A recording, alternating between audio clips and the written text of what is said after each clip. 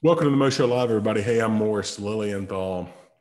We're also thankful for our first responders and all the police and firemen and paramedics and others are doing, especially during this COVID outbreak that we're hearing, about how they're stepping up and this time of need and doing things. I think one group of first responders that I really believe sometimes gets lost in the mix and that we really need to be appreciative of and support more are our volunteer fire departments. And I'm really excited to be talking with one of our local volunteer fire departments and one of our local leaders here who has stepped up and answered the call to serve his community and talk about his department and really the role that volunteer fire departments play across the country to give us more perspective on that and how we can support them and do. And so our guest today is Blake Mathis. Blake is a captain with the Monrovia Volunteer Fire and Rescue Department here in Madison County, Alabama. Let me do a quick little introduction of Blake, and then we'll kind of get started and dive right into everything. Blake was raised in North Alabama in Florence. He's kind of got it in his blood, as I understand from talking to Blake before the show, that his dad was a firefighter, career firefighter for over 26 years. And so I think he's got a little bit of that in his blood, and that's probably part of why he's felt called to do volunteer firefighting. He has been a volunteer firefighter, I think, for 9 to 10 years now with the Monrovia department. And when he's not answering calls and coming to those in need, he serves and works for Air Evac, the largest air medical service provider in the country. Blake, thanks for taking time out of your busy schedule today. How are you doing? Good, good. And if my dad were watching, add 10 years of that. It's 36 years he was there. So 36 years. Wow. Wow. Thank him for his service and do. And like I said, I know that is, a passion. And I'm sure, you've got fond memories of growing up and going to the fire station and riding on the fire truck and getting to blow that horn and riding and doing. So I think you probably lived every little boy's dream about the fire engine at some point when you were growing up. Folks, if you're watching today and you're watching the live recording, let us know. I'm going to be monitoring Facebook feed over here, and we're glad to say hello to us. If you've got questions about the Monrovia department, or if you've got questions about volunteer firefighters, or have a comment, or how somebody in the volunteer fire department has impacted you, please leave a comment. If you're doing what a lot of people do, which is catching the show on a replay, or if you're listening to the podcast, jump on over here and the Facebook comments, and we'll monitor those and try to get you an answer to your question or any resource that you may have a question about. So I guess, maybe start with a little bit about your department. Blake, can you kind of tell our viewers a little bit about maybe the size of your department and the number of volunteers that work with the department, so we kind of have some understanding of what your community and department looks like? So those who may not be familiar with the community of Monrovia, we're just north of Madison city limits, just north of Highway 72 there in Madison. And then we go up to around Nick Davis Road. If you're a local person, you'll know where that is. We have approximately about a 5 square mile area. And, our population that we cover as volunteers runs around 35,000 citizens. So it's quite a populated area and dense. It's very dense. So in a 5 square mile area, approximately about 15,000 homes, about 35,000 residents, give or take. And so we, like most departments, depend on local volunteers that want to serve their community, that want to learn and get trained. There's a lot of training involved, which we'll probably talk about that in a bit. But we, at any given time, we like to have around at least 20 or 30 active volunteers. In the recent years, and I say recent, even my dad retired in 11. But even before then, a lot of fire departments started running medical calls with their local first responders on the, ambulance crews, the paramedics and the EMTs. So the fire departments got into the medical response business years ago. We're still in it now. So our department depends on not only firefighters, but also certified EMTs at the state level and national level to wake up, whatever time of night it is, as well as throughout the day, to respond in our area with HIMSI, which is all of Madison County, when there's an emergency response. So we like to have the more the merrier, as long as people are going to try to do their part and volunteer. But I'd say at any given time, we have about 30 active members. We have some people who are newer, so it takes them a little while to get trained and get going. We have families, and things change with our volunteers. They have kids or get married. and sometimes they need to slack off a little bit. We don't want people to get burned out and not want to help. So it's a wide range of people that help make it happen out of those 20 or 30 people. Some departments, including ours, we've had as many as 50 or so active people, 60 people in the past. Huntsville area being a military and government town, people come and go, contracts come and go, military comes and go. People that live in our boundaries are members that grow up, get married, move out of district. That happens. So all departments are we're constantly seeking new people to want to volunteer in their community. So that's kind of a little bit about, as far as numbers wise, how many we have and kind of the basics of our calls. Something that struck me doing a little research, and you and I talked about this, and I did a little digging after we had our kind of meeting a couple of days ago to talk about today's interview, was according to the National Fire Protection Association, 85% of the nation's fire departments are all or mostly volunteer. And I guess that should have occurred to me growing up in rural Alabama and in Pickens County, Alabama, where I grew up. We don't have it's all volunteer, the whole county. And where I live now in East Limestone is volunteer. So I guess, but I just take it for granted. I think Huntsville or Madison, or you live in Birmingham or Nashville or Atlanta or somewhere like that. But when you think that 85% of the country is served by volunteer fire departments, that's a whole lot. I mean, it means we're really relying on people like you to step up and answer the call. It is a drastic number that people aren't used to. But if you stop and think about it, for example, let's take our local area, Madison County. So in the city of Madison, or in the county of Madison, there are two city entities, Huntsville and Madison City. But once you get outside of those city limits, it's volunteer departments. And footprint-wise, those two cities are quite small when it comes to the geographical makeup of the county. Right. So there's two paid departments. Each of those have multiple stations. I believe Madison has 3, and Huntsville has 12 or 15, give or take, to cover their citizens. But outside the city limits, there's 16 additional volunteer fire departments, not just stations, but departments that cover the rest of the Madison County, with a population of about 380,000, give or take. Take out the Huntsville city and the Madison city, the rest of those are covered by 16 departments that use volunteers to respond to medical and fire calls throughout the year. And going back to what you said, the last research I did was there was about 1.1 million firefighters in the country, and about 725,000 of those are volunteers. So it's as far as people who volunteer, who become firefighters, obviously the overwhelming majority are volunteers that cover the country and the rural areas. And even Monrovia, at one time it was a lot of farmland. There are a lot of homes here now.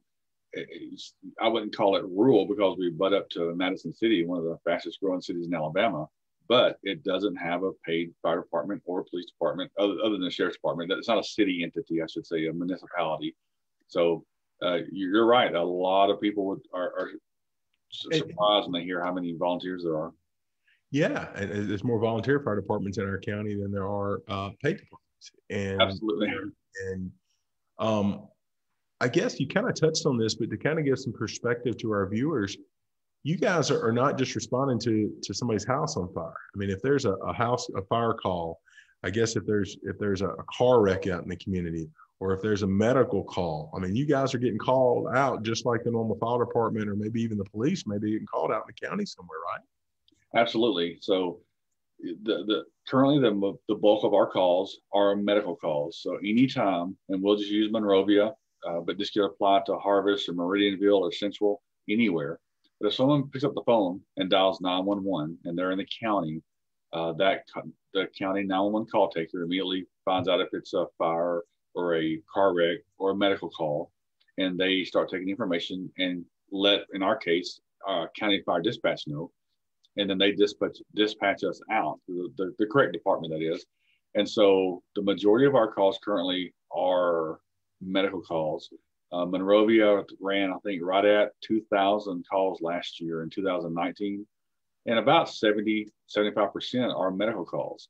So whether it be, someone's having chest pains or shortness of breath, or a heart attack, or a finger that was caught in the weed whacker or whatever, if 911's called and it's a medical call in our area, we're going to respond with our local ambulance, which is handy, of course, in Madison County. So we're going with them, and that's a lot of calls. Yeah, and so I mean, you think 2,000 calls. I mean, what is the, I know one of the things that I think you guys probably pride yourself on, and certainly just from a life-saving perspective, is response time.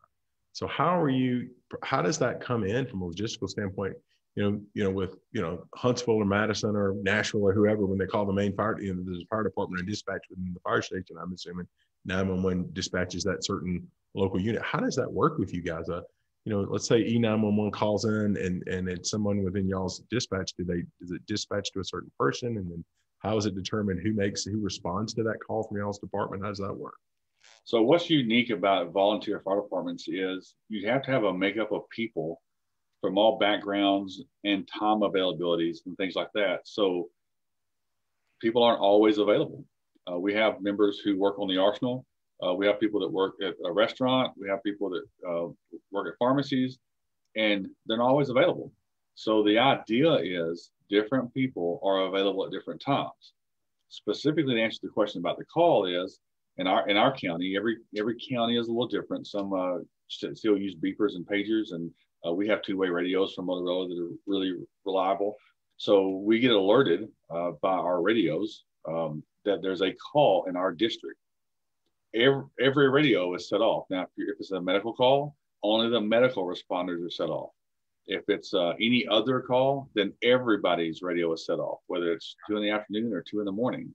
And then based on being able to talk, two-way communication, we have some advances also in apps that we use, luckily on the smartphones, that we can actually pull up the app because it alerts us as well with the radios. They go hand in hand, and the information is displayed on our phones. We can press a button that lets other responders know that, hey, I'm en route, I'm going. So quickly, the officers, our senior leaders, can see how many people are responding to that call. And there are times where we will say, pages again for additional resources, if it's a fire or something like that. And then that's what happens when the call comes out. As far as who's available, it basically depends on who's available. So we ask people when they join, when you're available and once you're trained, respond when you can. Don't respond to everything because you'll wear yourself out. It'll become, addictive. If you're trying to respond to every call, you can't do that. 2,000 calls a year, right? So the whole thing is we respond with who's available.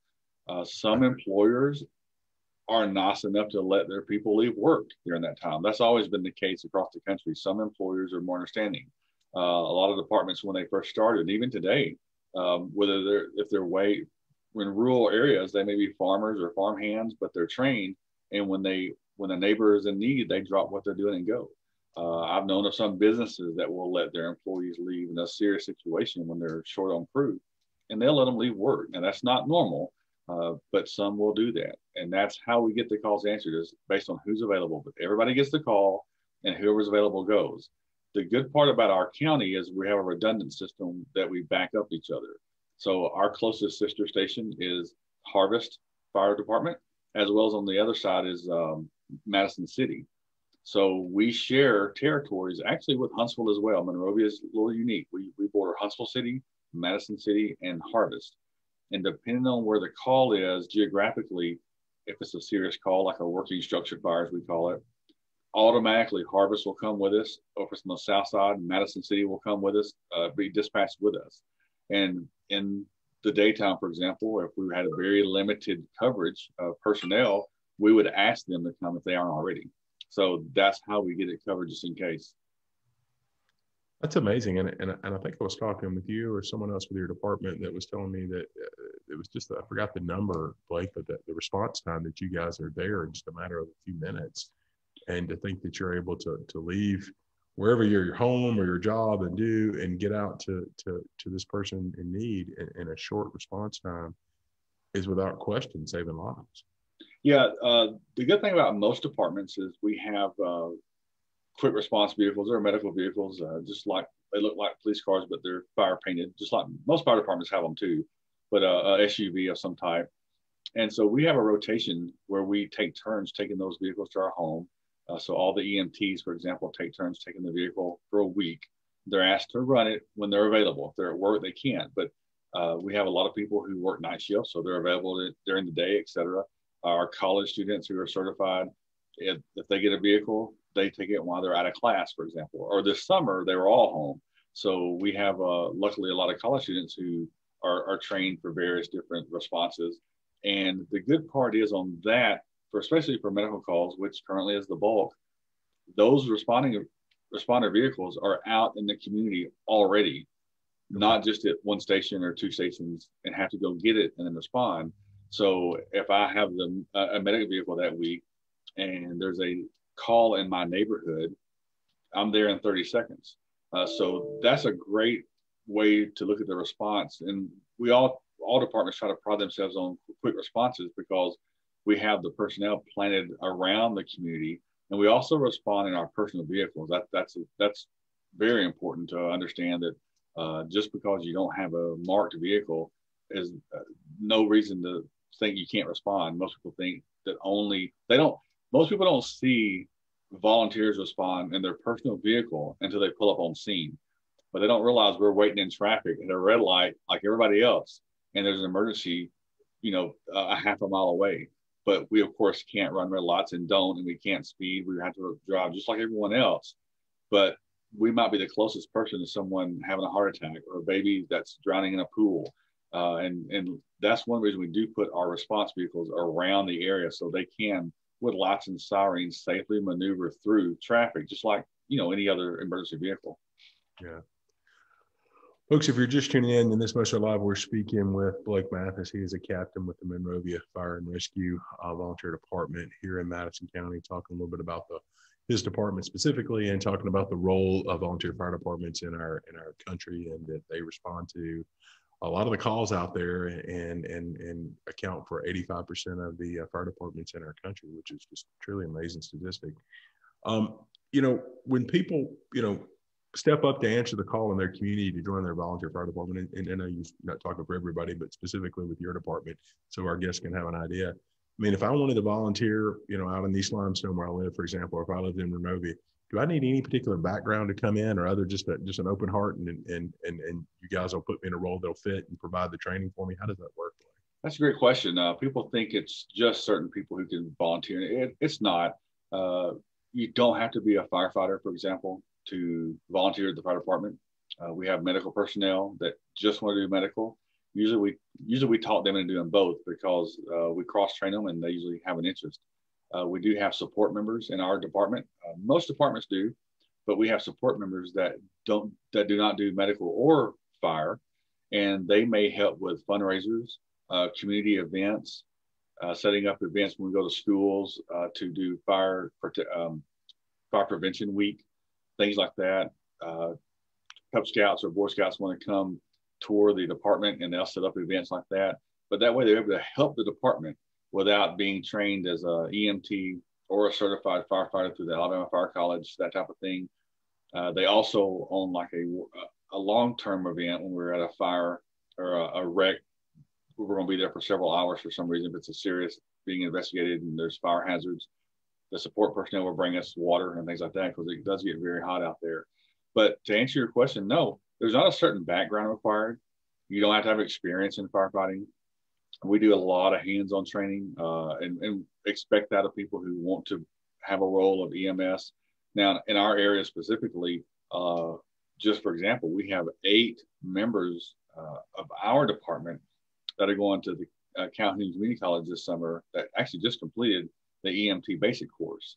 So that's a large number. We've never had that many, but we had 8 members who were non-EMTs that have gone through the course this summer to help us. We're very excited about that because there again, I said the bulk of our calls are EMS, and so we need more EMTs. So you do not have to be an EMT to join the department. You don't have to be a firefighter or certified, though the department will teach you what you need to know as long as you have an open heart and want to serve the community. Yeah.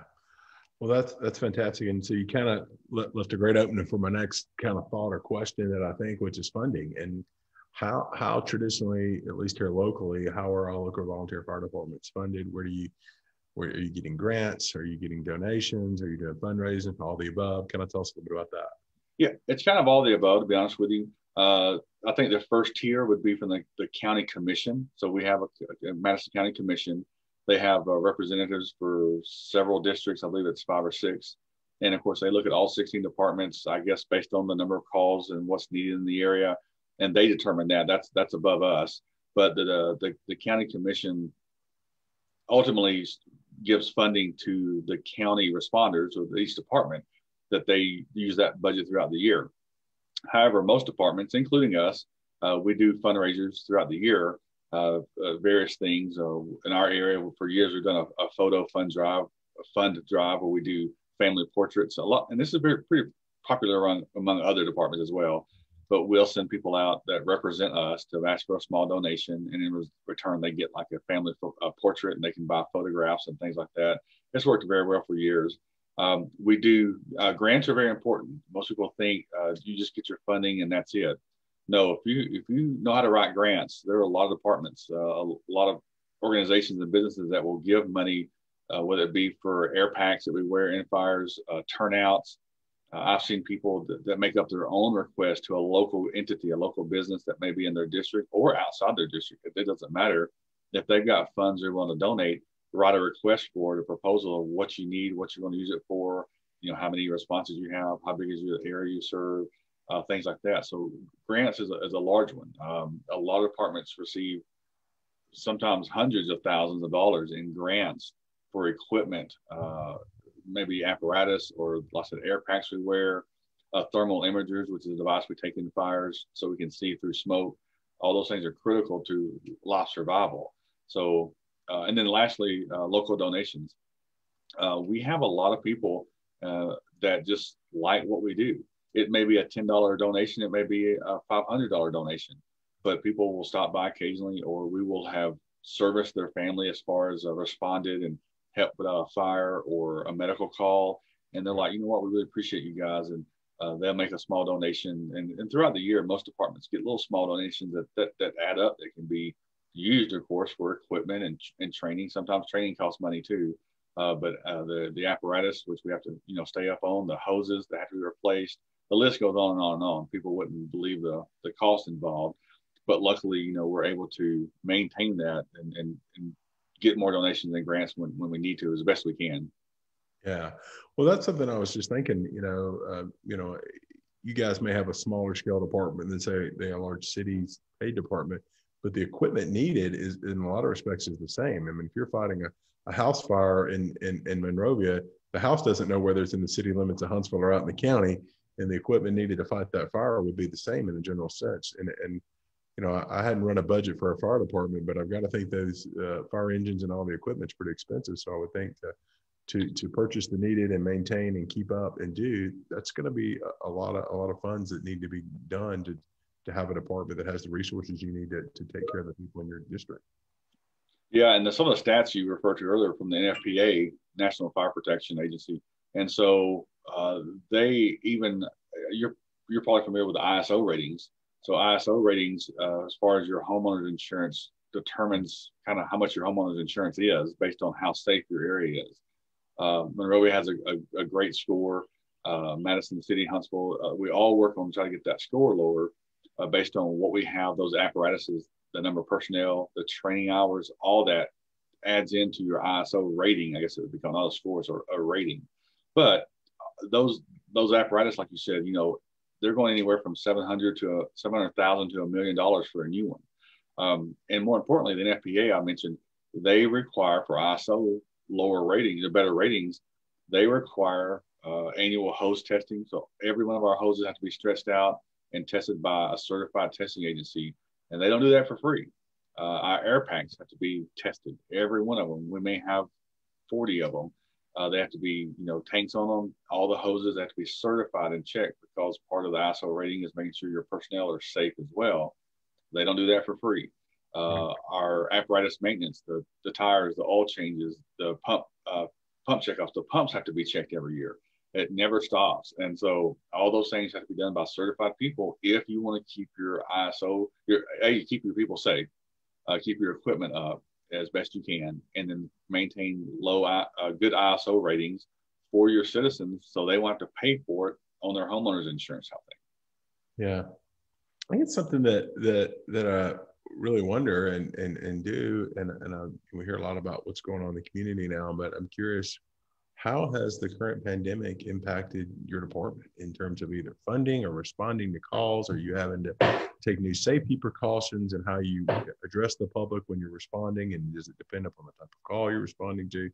I know, I'm a lawyer and I handle a lot of accident cases, and I've seen stuff, and I see a lot of times some of the paramedics and stuff, where they're responding, they're wearing masks and certain things that they may not have been wearing before the pandemic. How's this impacting your department? Absolutely. So every medical call, especially actually now any call, because of the order that's in place, we always wear masks. It was interesting for about a month and a half when Corona first came out, our call volume dropped, including HIMSI's as well. The 911 calls dropped. I think people were real nervous about having other people in their home, even though they were hurt or sick. They toughed it out or just drove themselves to the hospital or whatever. But our calls went down fairly significantly, and then about 2 months into it, they started coming back up. So that's when we started, responding to more calls. We always wear the masks. Our dispatch operation now, they ask the questions of the people. Are there any Corona positive patients? Are there any flu-like symptoms, whether it be fever, so on and so forth, coughing, so that we're getting all that data before we arrive. If it's a confirmed case of someone who's had Corona, we stage currently until HIMSI gets there. They do have full PPE head to toe that they can put on. Okay. We have it as well. It can be costly. So depending on the type of call, if it's a non-life-threatening situation, we'll wait till HIMSI gets there. And if they need us to come in, we will. If it's what we call a full arrest or a heart issue, or someone can't breathe, then we will suit up in our head to toe, and then of course throw that away and replace it later. And yeah, there is cost involved in all that. We had some citizens actually early on who donated extra N95 masks, the masks you would want to wear in that situation.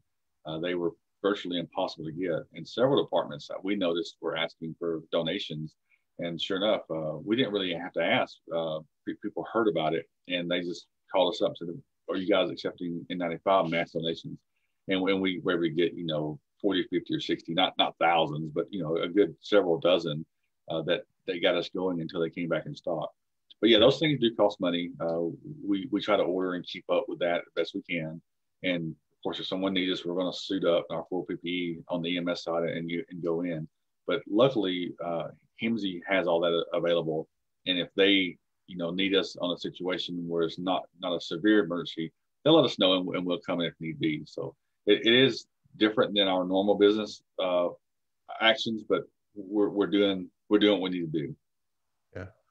Well, and in that vein, I assume most of the time you guys are first on scene. I mean, often before the local sheriff's department or state troopers may be involved if it's a car wreck, or before even HIMSI gets there. I mean, often somebody from volunteer fire department's first on the scene, so they're the ones doing the initial crisis intervention and management and alerting other first responders that may be coming to assist as to what's going on there.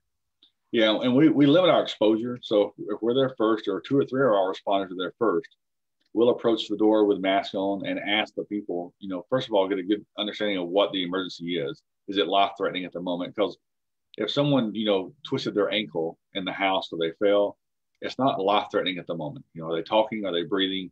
Are there any types of flu symptoms and things like that? No. Then we, of course, will proceed with our mask on and go ahead and start care. If it's a non-life-threatening situation and they do have flu-like symptoms and things like that, as long as the person's stable, the EMT has the decision. They have the ability to make the decision.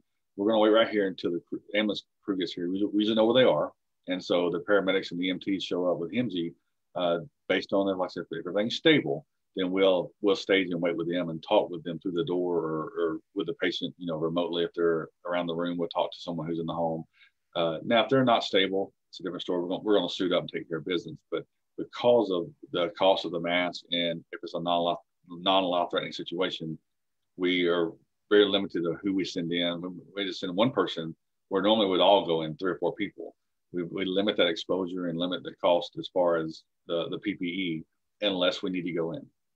Sure. Well, that makes, sometimes I think we forget common sense, but that makes good common sense to me. I guess as we wrap up here, again, thank you so much for your time today and for your service. Talk to us a minute about how can people either here locally or people that may be watching the show somewhere outside of North Alabama, how can we support our local volunteer fire department? Either is it, certainly I'm sure you guys, if you are looking for volunteers, but are there other ways, some donations or sharing your message or following you guys on most of the departments now? I think you guys have social media and supporting you in various ways. Talk to us a little bit about how our viewers can support your department specifically for local or the department that may serve their area. Sure. So like in our department, we get a lot of requests and a lot of inquiries, I should say. And for example, our department has a website, monroviafire.org. We also on Facebook, which most departments are. So that's a great place to start is Facebook because the pages are free and most departments make those. Most have a .com as well, but we have a .com and you can submit our inquiry through there. We do have a phone in our department, but we're not there 24 hours a day, so we don't always answer the phone because we're not there. But we do answer our emails and Facebook because it comes to several of us and we distribute that out. So people, I highly encourage people to support their local volunteer fire department, whether it be joining, whether it be making a contribution occasionally, whatever you want to do to support that, whether it be just encouraging other people you might know. Did you know the department? Some people don't know they're in a volunteer fire department area until 911's called. It's really amazing. We'll show up, people like, I didn't know you guys were volunteers. They buy a home in an area and just don't know. But volunteering as an EMS or fire or support member, donating money if they would like. We have various events throughout the year that the departments do. We had a blood drive recently. Just having people promote that on their Facebook page gets more people out to help us donate blood. So just supporting your local department, there can be a variety of ways to do that, but first find out who it is. And if you don't know who your local one is, depending on the community you live in, you can usually Google it and just type in fire department on Google and your local, wherever you're located, and it would show you the closest fire department. In our case, it would show Monrovia Station 1 or 2. But I'll tell you what, if you can't find that, just contact us. We'll point you the right direction at monroviafire.org. I think that'd be the easiest way. If you can't find it on Google, which usually it's pretty easily, in Madison County, we'll point you to your local department to support them. Yeah. Well, I'll tell you what we'll do, folks. Following the show here, we will, Blake, what I'll do is after we get done here in a few minutes, I'll go down in the comments below the video here and I'll put a link to y'all's website and we'll tag the department in the video here. So, please like and support certainly the Monrovia department and Blake and their efforts. But, if you're here in the county, and again, we said 85% of citizens in the U.S. are served by volunteer fire departments, and most of these are going to have a Facebook or a website. And the other thing I'd say is if you're a business owner, it's someone like me who happens to own a business, to be supportive of your employees who may be volunteer firefighters and to allow them the flexibility to serve and to help members of their community, because it's making everything a better place for everybody around you. So I certainly want to encourage other business owners out there that have that ability to have their employees who may be that.